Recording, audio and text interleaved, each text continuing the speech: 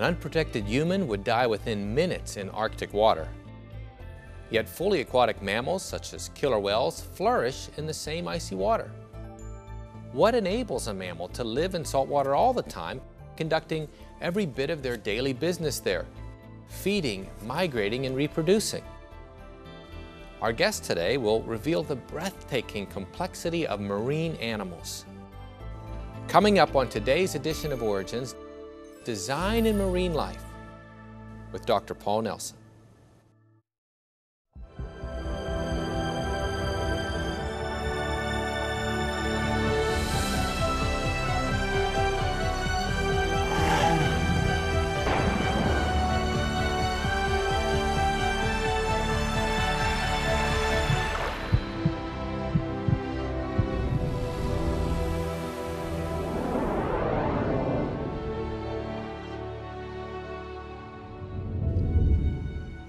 Hello, welcome to Origins. I'm Ray Heiple. It's an honor to be your host today.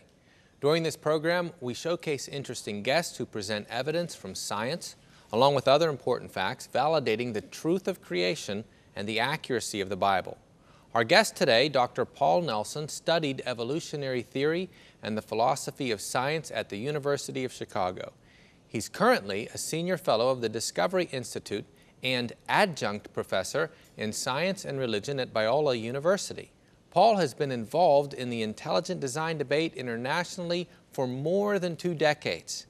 Welcome, Paul. Hey, it's great to be here. Looks like we're talking about design in marine life. How do we see that?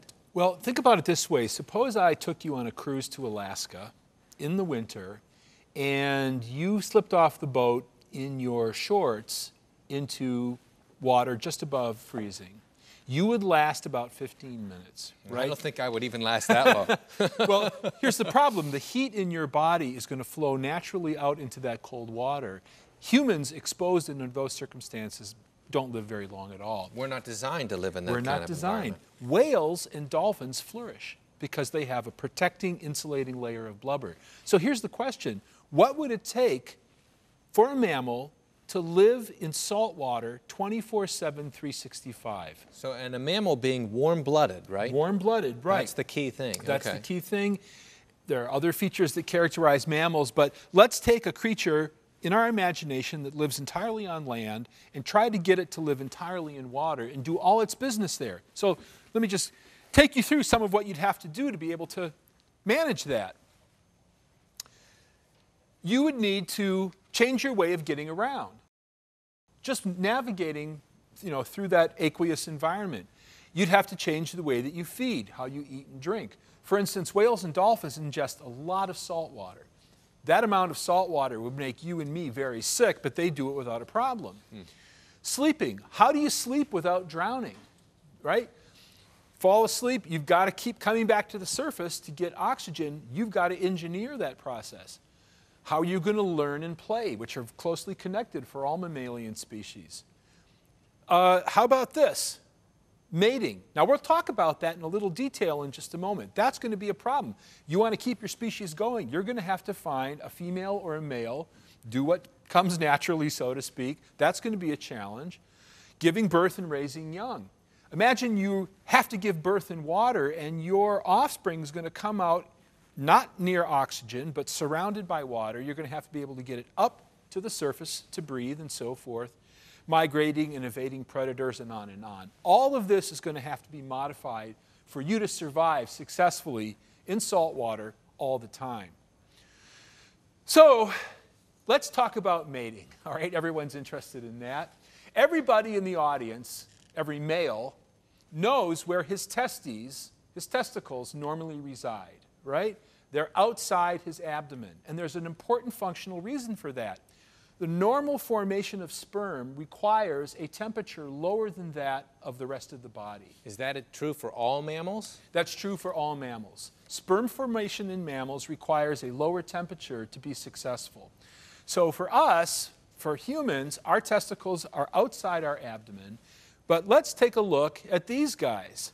Okay? Nice and smooth back here, okay? There are no external testes on these dolphins. Yet we know they're mammals. We know those organs are there.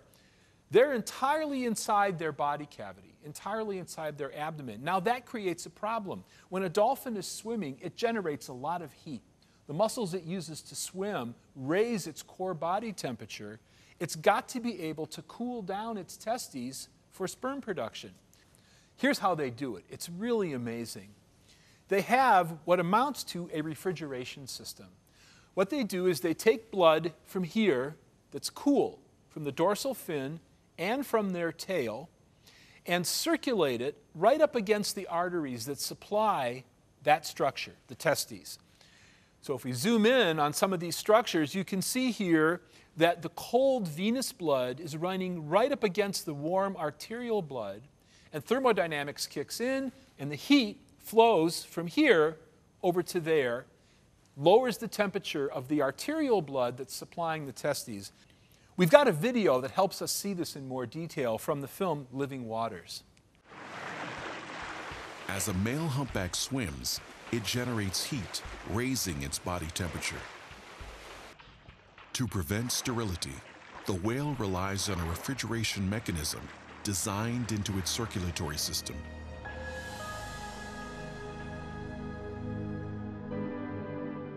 In the non-insulated regions of the dorsal fin and tail, blood is cooled and then transported through a network of veins to the whale's abdomen. Here, beneath a layer of muscles, a web of veins and arteries surround the testes. They are arranged so blood flows in alternate directions, and heat from the warm arteries radiates to the cooler veins. This transfer lowers the temperature of the blood to a safe level before it is channeled to the reproductive organs. It's a remarkable solution to that problem. It's beautiful. It's anatomically complex. It involves what is called, borrowing from the Latin, a miraculous web of arteries and veins. But can you explain it by some smooth, gradualistic, textbook scenario, little change, fixation? No, it doesn't fit the Darwinian model.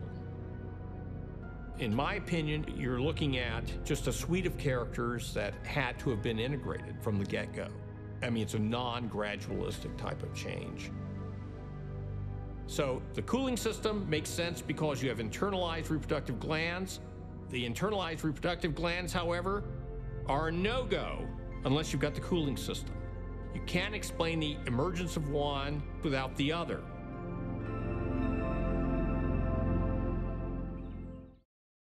That's just one feature of the many that would have to be modified to live in salt water all the time. So here's just a partial list of the things that would have to be changed. If you take a terrestrial mammal, that species, and move it into an aqueous environment, everything has got to be modified. Every one of these things that formerly land creature now has to be able to do to live in the water. That's right. And the list goes on. In fact, we could spend a week discussing everything that has to be changed. The ear bones, the breathing system. They have their nostrils on the top of their head, and every breath they take is voluntary. You're not thinking about how you're breathing right now, nor am I. But when they open their blowhole, it's under the control of voluntary muscles. So when they come to the surface and open that to let in oxygen, they're doing so voluntarily. Let yourself think about this like an engineer, and you realize I'm going to have to modify absolutely everything about these creatures.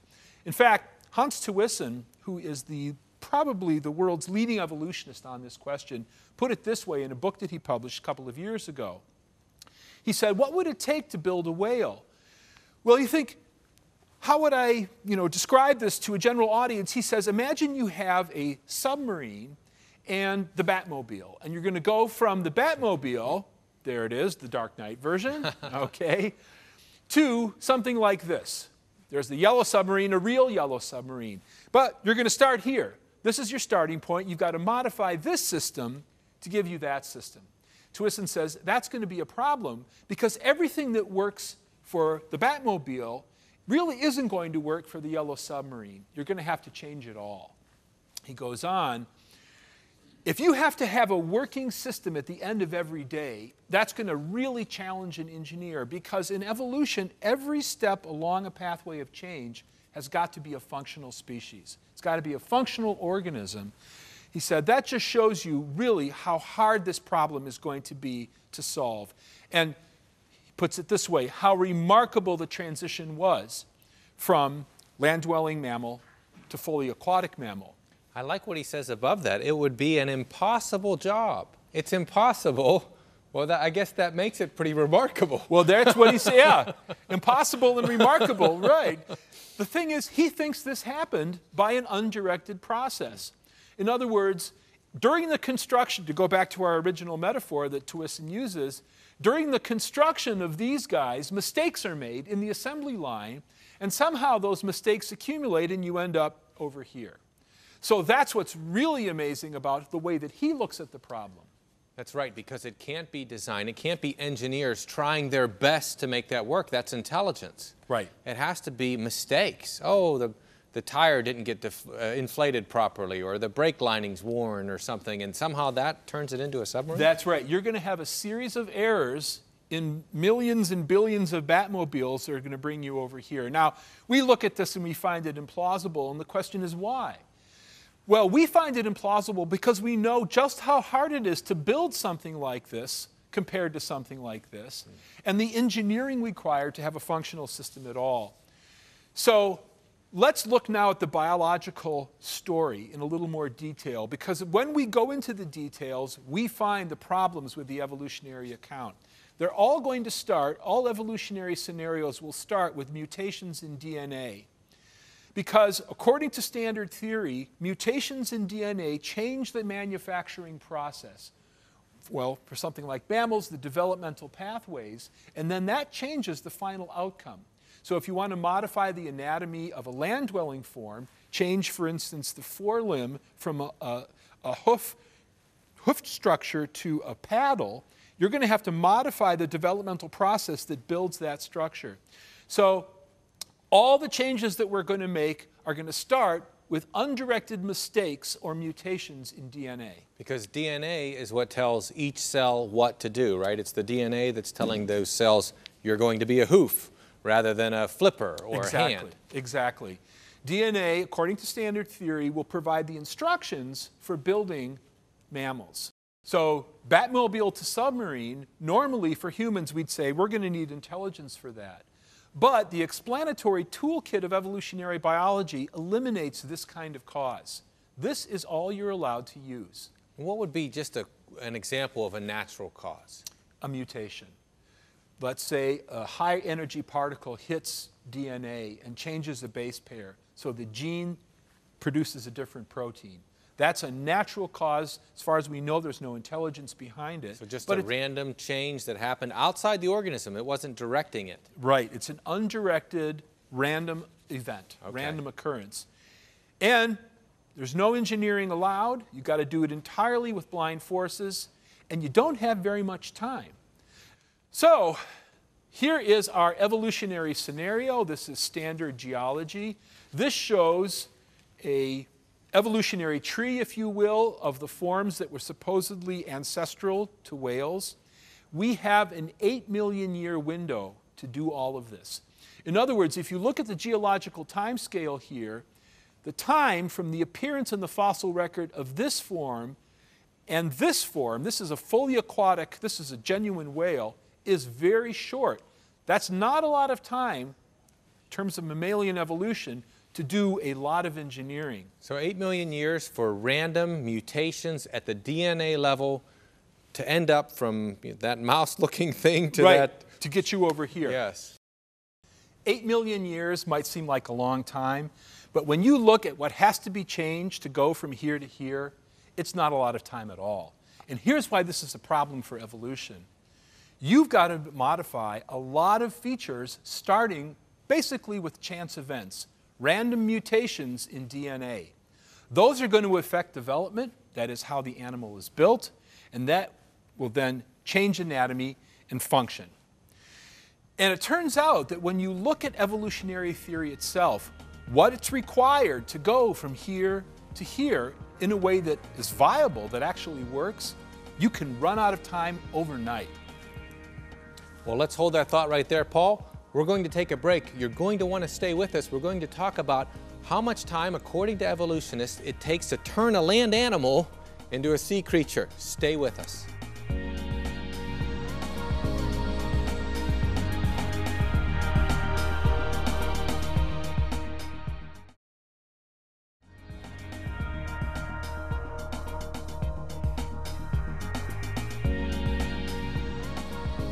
Welcome back to Origins. We're talking to Dr. Paul Nelson, who's been sharing some fascinating things about design in marine life. Paul, we left with the question of time. How much time does it take? All right, let me give you some details. According to standard theory, everything starts with mutations in DNA. Now, those are going to be filtered by natural selection, but we've got to have the mutations, and it takes a while for them to occur. So here in my little schematic, that cell has a mutation, all right? And time is running this way, and that one turns out to be advantageous. It allows for reproduction. In fact, it's favored. So it ends up dominating the population. So this mutation is something that the cell's not supposed to do ordinarily? No, it's a mistake. Okay. It's an error. Could happen in DNA processing or somewhere along the way, but in any case, it goes from here to there and ends up dominating the population. But if you look at what has to be explained, lots of mutations are required. Not just one, not just two. In many cases, multiple changes have to occur simultaneously to bring about a new structure or a new function. And these changes have to improve or serve some advantage, right? That's exactly right. They've got to enable the species to be better at what it does, a more successful competitor, ultimately paying off in terms of greater reproductive output. Having more kids than your competitors. So that's got to be solved. And then if we're going to go from here over to here, we can describe that mathematically. In fact, the equations of population genetics describe what's required over time to get from a starting population to the new endpoint that we want to explain. Now, the problem is, to build the new traits that you see in whales, you would require a large number of mutations, not just a few, because everything's going to have to be modified. And the reason that's problematic is we have a numbers game. It's got three basic factors. We need enough mutations for significant change to occur. So we're going to need a lot of generations because mutations occur at a certain finite rate. And or we're going to need high mutation rates. If we don't have enough generations, we're going to need to have a lot of mutations very quickly. That's hard on organisms. And or we're going to need big populations just to accumulate enough mutations. Now, this is problematic, all of this, for mammalian populations because whales and their putative evolutionary ancestors, they don't have large populations. They don't have high mutation rates. And the gestation time for a whale is long. It takes a long time to build a new whale. So you put all the numbers together. Furthermore, you've got to go from one mutation, one lucky event, random event, to that mutation being present in all the members of the population. This is known as fixation. You start with one, you've got to go to everybody. Again, that takes time. So let's say we're going to build this, all right? This is a novel system, wasn't present in the ancestors as far as we know of the whales and dolphins. It's essential for them, to make a go of it, they've got to have that functioning cooling system. This is where we end up. I don't go into casinos. I don't know about you. You don't either, and there's a good reason for that. Well, they're designed to take your money. The odds are against you. They're designed to take your money, that's right. But the odds are against you. And in the evolutionary casino, you've got to win all the time if you're going to bring about successful change. So move the testes inside. We've got to redirect blood flow. We've got to add new blood vessels. We've got to change mating behavior. We've got to modify other anatomy. You're going to be sitting there looking at that window for a long time, hoping it comes up a winner, and you get the evolutionary payoff. All right. Why don't I go into casinos? Because the odds are against me, right? I go in with $1,000. I sit down at the slot machine. Eventually, won't take long, the casino will have all my money and I won't have any. So, why is this a problem for this system? It has to be coordinated. If you move the testes inside, but you don't cool it, you're not going to have production of normal sperm. Sterility will follow. Bad news for any species. That creature's going to die and that creature's without going to any die. young. But, right, why move it inside unless you can cool it, but why cool it unless it's already inside? So these two changes have to be coordinated in space and time to bring about normal function. That's a problem because here's where we are. We are counting on chance to do this for us. And chance and randomness are really the enemy of function. No one gets on an airplane, sits down, and wants to hear the pilot say, ladies and gentlemen, there have been 20 random changes to this plane, but you know what? We're going to take off anyway. I don't think I would. So let's suppose we're successful here, here, here, and here, but we don't modify mating behavior. We've got one more window that's got to come up right on that slot machine. The reason this is problematic is when you do the calculations, there's a major timing problem. Just to get 2 coordinated mutations, 2, and it took a lot more than that to build that system. 2 scientists at Cornell said, for humans, it would take 216 million years to get just 2 coordinated mutations. If you apply that, that's the chimps and humans, apply that to whales, the number ends up being over 43 million years. But we only have 8 million years to do it. We don't have nearly enough time. We are simply going to run out of time. This is the paper from these 2 guys, the 2 scientists at Cornell. It's going to take a long time indeed if you're counting on chance to do the job for you. So, bottom line, it's a bad bet in the evolutionary casino. You don't have enough generations. The number and types of mutations are prohibitive. And mammals just don't have big enough breeding population. It's a problem. Ray, I work with Illustra Media. This is a film production company that focuses on intelligent design and the evidence from biology pointing to a supreme intellect behind living things. The clip we're going to look at is from one of their films. The animal's distinctive clicks are critical to its survival. For a dolphin's world is often one of limited visibility.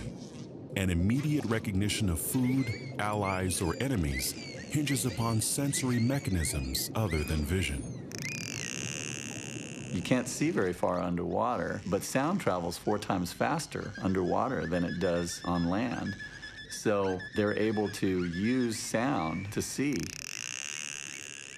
Echolocation, or biosonar, is a complex biological system. Dolphins use it much like a submarine relies on sonar technology to navigate through environments where visibility is marginal or non-existent. In basic terms, a dolphin's echolocation works like this. The animal produces a series of low and high frequency sounds that are transmitted through its forehead. After these sonic waves hit an object, echoes bounce back. The greater the distance, the longer the delay in their return. When the dolphin receives the reflected signals, it forms a mental image of the target's location, size, and speed.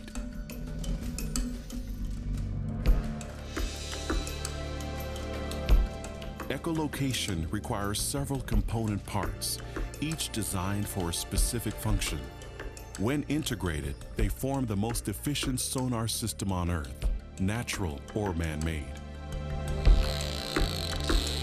Dolphins have no vocal cords, yet they produce a wide range of sounds.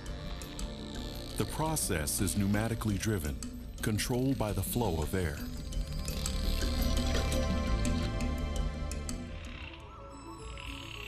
How well does echolocation work? In controlled tests, a dolphin can determine the difference between a golf ball and a ping pong ball based solely on the density of each object. And on the seafloor, it can find small fish buried 3 to 6 inches below the sand. A dolphin can find a BB at the bottom of a swimming pool blindfolded. It can see inside of things. It's an amazing device, and if somebody had invented this and had it working as well as the dolphins, they'd make billions of dollars. That kind of evidence that we find in Illustrum Media, I think, points powerfully to an intelligent designer behind the miracles of biology. I think that's the key. We're just looking at the evidence. We're not looking at religion. We're not looking at the Bible. We're just saying, what does this creature's cell and anatomy tell us? And we're going where it leads. That's right. We're following the evidence where it leads. Well, Paul, I want to thank you for being with us. It's been a treat. And I want to thank you for joining us. Today we looked at marine life, the evidence that there is design present. Evolutionists say all of the things that take a land creature to a sea creature happened over time, random mutations over a period of time to change the creature, but the evidence shows there had to be a designer. And that's fantastic for us because we know what the Bible says is true. And the proof is all around you. Thanks for joining us. We'll see you next time. Thank you for watching this edition of Origins. For a DVD of this series, you can order online or send a $12 donation to cover shipping and handling. And write to Origins Program, number 1808, Cornerstone Network, Wall, Pennsylvania, 15148.